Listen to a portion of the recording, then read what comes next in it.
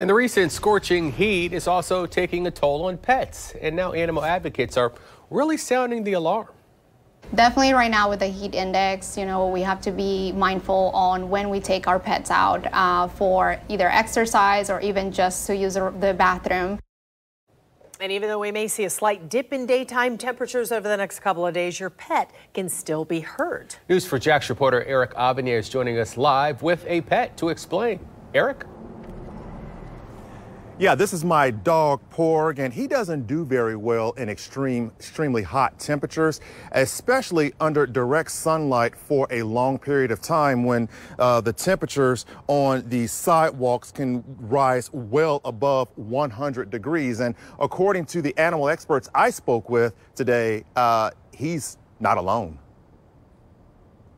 It's not even officially the dog days of summer yet, and already the Forever Vets Animal Hospital emergency room is seeing its fair share of canine patients suffering from heat-related illnesses. But we do see a lot of dogs that come from other boarding facilities, dog parks and things like that experience, or do have those symptoms and signs of heat stroke. Jacksonville Animal Care and Protective Services says the heat has been so bad that they have investigated 3 heat-related dog deaths within the past 3 weeks.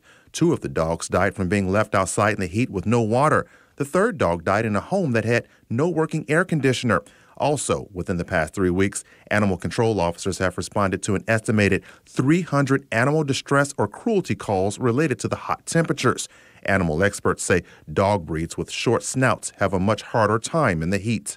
How long does it take for an animal like that to really start to show signs or symptoms that something is really wrong? So you should notice it within a matter of minutes, when they are struggling. So you're going to notice increased panting, increased salivation. They're going to be very restless. The dog's gum color will turn from pink to red as the symptoms get worse. Depending on how long the dog has been suffering in the heat, an expensive trip to the animal ER becomes necessary. This could potentially be fatal for the pet as well, and they could potentially have things that are irreversible.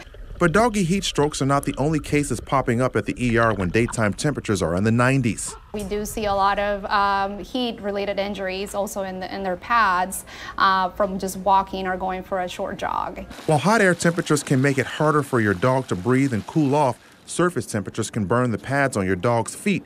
Experts say surface temperatures can be 40 to 60 degrees hotter than air temperatures. Here on the Riverwalk, where many people walk and even jog with their dog, the current temperature is 96 degrees. However, according to our infrared thermometer here, the surface temperature of this brick is about 119 degrees.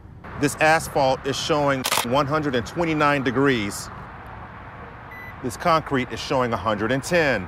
Experts advise walking your pet in grass or dirt. They also advise using dog socks that provide a protective barrier between the ground and your dog's pads. Socks can cost between $18 and $40, far less than a trip to the emergency room. Back here live, even when outside temperatures are in the upper 80s, surface temperatures, and I mean this surface temperature like right here on these on this sidewalk, can get up to 143 degrees.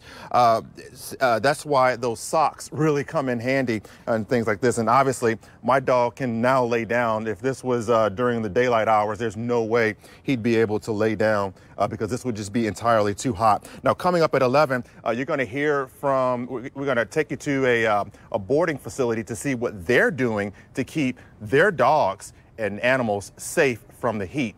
Reporting live, Eric Avenier, Channel 4, the local station.